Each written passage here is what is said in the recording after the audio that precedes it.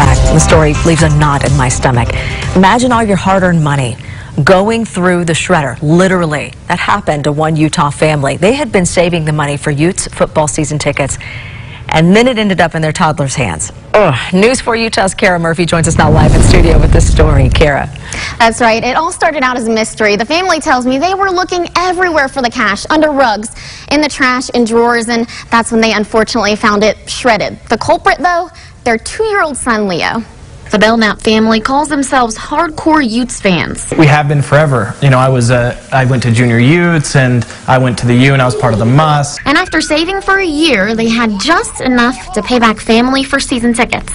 We pulled that money out on Sunday to go take it to pay for our season tickets. But they couldn't find it anywhere. The white envelope they kept it in disappeared. Inside I heard, "Benny, I found the money." And when I came in, she wasn't super happy. She wasn't like, "Oh, I found it finally." She had the shredder open and she said, "This looks like a $100 bill." $1,060 all gone, and they knew exactly who had done it. He helps me shred all of our bills or things that we don't want, like obviously we want shredded.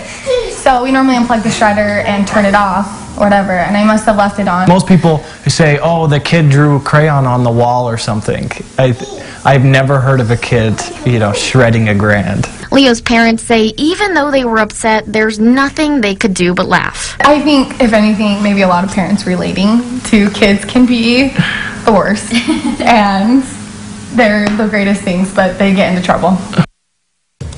Hey, there is some good news, though. The Belknaps talked to the U.S. Treasury Department, and there is some hope of getting some or even all of the money back. But as for their 2-year-old, his dad told me he is officially banned from using the shredder. I can only imagine how they felt. That pile of money on the ground shredded, it just has to, like, so tough. Gut wrench. Yeah. Ban him, but I'm just starting thinking, as a father of 3 boys, they've been banned from all kinds of things. I got to stop him. I know. I got to put that thing up in the air and put a lock on it. Yeah. Right. All right, thanks, Kara.